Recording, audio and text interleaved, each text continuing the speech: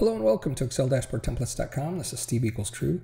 Please visit my website at Excel-Templates.com where you're sure to learn the latest posts, tips, tricks, and techniques, everything about Excel. Wanted to say a great big apology for being away from the site for a little while. I was traveling overseas on some projects, but I'm back and hoping to get as many posts out as often as I can. So please remember to hit that subscribe button. Also, make sure you hit the notification so you get notified of my next video. Also, any likes or comments are greatly appreciated. All right, let's get into this video. So a while ago, I posted a chart where I created a stacked column chart along with an unstacked, or what's known as a clustered column chart. And so I had one clustered column chart and one stacked, and Ciara went to my website, left a comment on that video stating, is there any way to add two clustered columns and a stacked chart as well? And we're going to show you how to do it. Right here you see our specific data, and so I'm going to show you how you can add and make this combined chart work within Excel. All right, first off, this is how we have our data set up. We've got sales quota goal, which was our original content from our last chart. Ciara wants to add a sales stretch goal as another clustered column chart. And then tea and coffee are going to be stacked columns. What I recommend doing is I'm going to add 3 filler columns in here. So I'm going to go ahead and add that. And this is going to be filler 1. And then we're going to have filler 2. And finally filler 3. So what we're going to do is we're going to put these 5 series on the secondary axis, and as a clustered column chart, we're going to put these 2 columns on the primary axis as a stacked column chart. And let's go ahead and do that. So highlight your entire range. We're going to go insert menu or ribbon. We're going to go over to the charts group. We're going to click on the charts and pick a 2D column chart of a stacked column chart.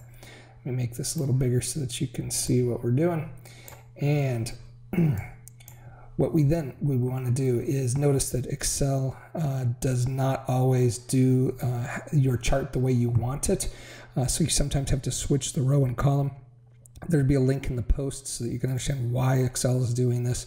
But go ahead and select your chart, select any data series in your chart, go up to your design ribbon. If you don't see your design ribbon, it's Chart Tools Design Ribbon. And then you're going to have a switch row and column button. So go ahead and do that switch row and column, and now we have our chart the way we want it with January, February, and March in our horizontal axis. And we're going to go to the next step, which is we need to move sales quota, stretch goals, and all of these fillers to the secondary axis and then change the chart type. So to do that, we're going to select the chart. I then recommend selecting a series within this chart. And if you've got Excel 2013 and beyond, but definitely 2016 or beyond, go up to your design ribbon, and there is a change chart type button. When you click on that, you're going to get this dialog box here for changing your chart type. And why I like selecting that series is if you don't do that, you are still in the column charts. If you select a series and say change chart type, you're immediately brought into the combo chart type. And if you are not there, select that now. Then in 2016 and beyond, you've got this wonderful way that you can change your axis on all of the different ones that we want to move to the secondary axis. Saves you a step, which is really great.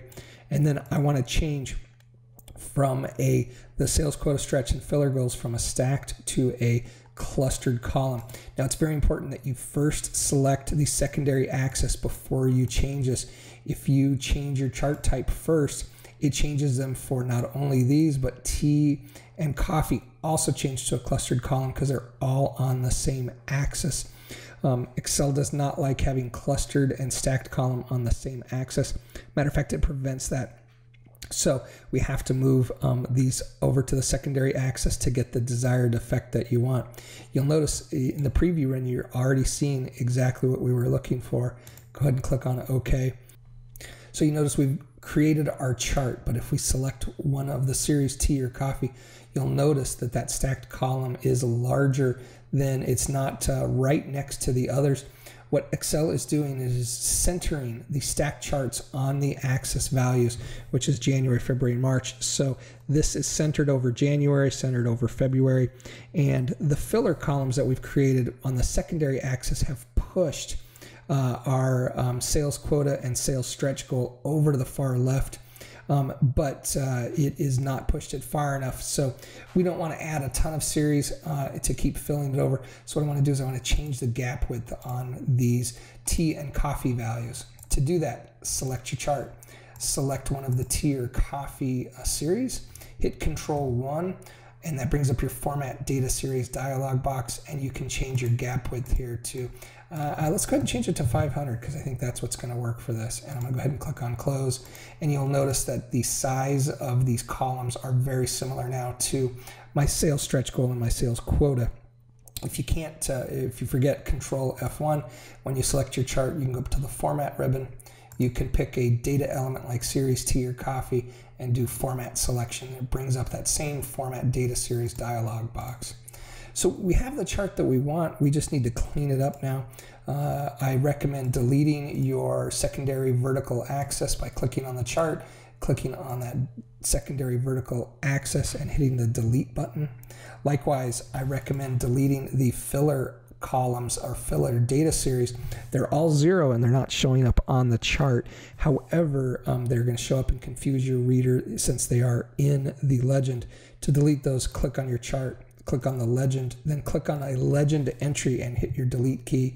Once again, the legend entry, there goes filler 2, and now I'm clicking on filler 3, and I've deleted all of those, and now we have our chart. Now, one detractor of this chart is you'll notice that the stacked column is in the center, and then so you have February kind of and January off kind of to the right of the data set. It is unfortunately the only way you're going to be able to do it, since Excel is always going to center your stacked columns above themselves on your chart. Now, there are one other option that you can do to get around this is you could split your sales quota and move it to the other side of the stacked column. Just depends on what you're looking for. Let me show you what those look like if you move those around. So this is where we're having the clustered column charts over on the left. This sample and this data, I've got 3 fillers and I've moved my sales quota and stretch goals over to the right. Same process applies, but you'll notice I've got the clustered column charts on the right of my stacked column, coffee and tea. And then finally, you can split them.